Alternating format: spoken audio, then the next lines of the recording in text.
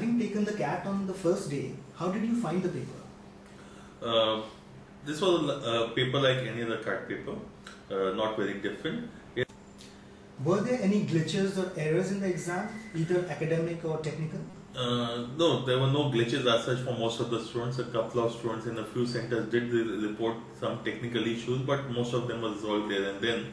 So there was no major issue in terms of the conduct of the exam.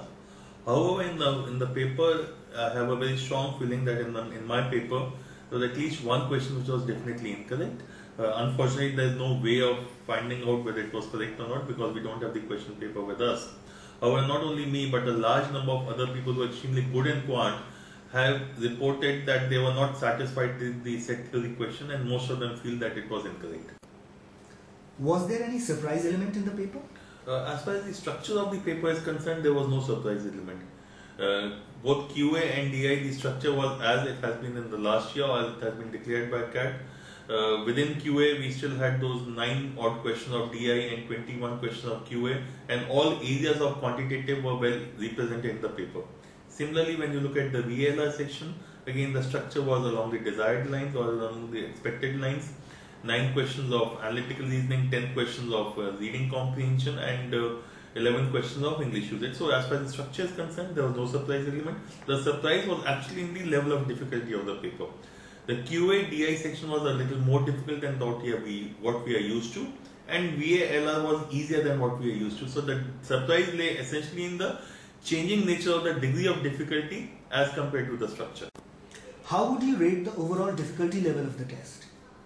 If you look at the CAT 2012 paper, I would say this is more difficult than the earlier 3 online papers, and in the last 4 years this is the most difficult CAT paper.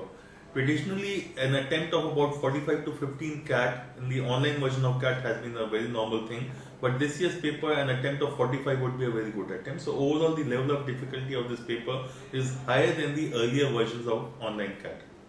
Now if we go section by section, the degree of difficulty has increased significantly in the quantitative aptitude QA-DI section.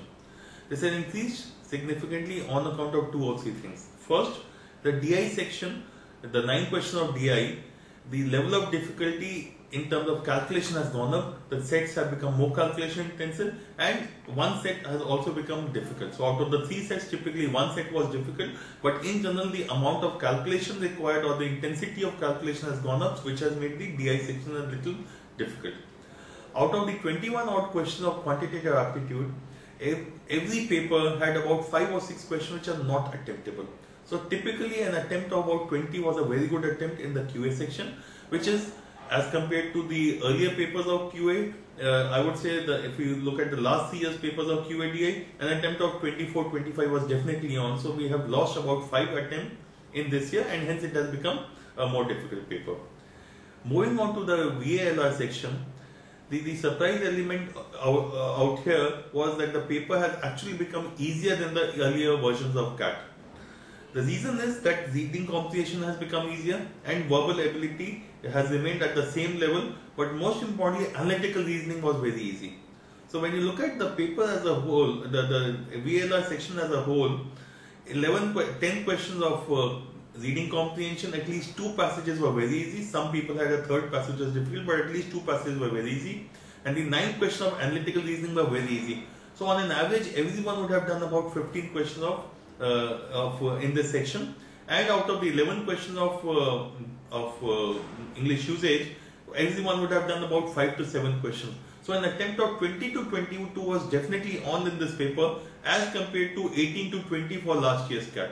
So while the overall degree of difficulty of the paper has gone up, it has gone up essentially because of more difficult quant section, but it has been tempered somewhat by an easier VALR section. Based on the trend, what would you like to suggest to the CAT 2012 aspirants? The 2012 aspirants who are yet to take the paper should do a few things definitely. One, they should definitely go through past CAT papers, because in my paper and some other students have also reported questions from previous CAT papers have been repeated. So it is essential that you do all the CAT papers, especially QA, especially the quantitative aptitude section from CAT 95 to 2008. Second, don't be overawed by the paper. it is a paper, and if it's a difficult paper, it is difficult for everyone. It will not matter at the end of the day, because it is not your absolute performance but only your relative performance which is important. Don't worry about attempts, focus on accuracy. Okay? So as long as you are focused on the accuracy part and you are willing to leave the difficult or the time consuming questions, whether it is QA or LR or DI, you will be very comfortable with it. Finally, when you come to the LR section, the VLR section, please make sure you definitely attempt the LR questions. Most probably, if the current pattern is assumed to be correct, and hopefully this is what will continue in the subsequent papers, LR questions are going to be easy, and not attempting them could be a disadvantage for anyone who's missing out on them.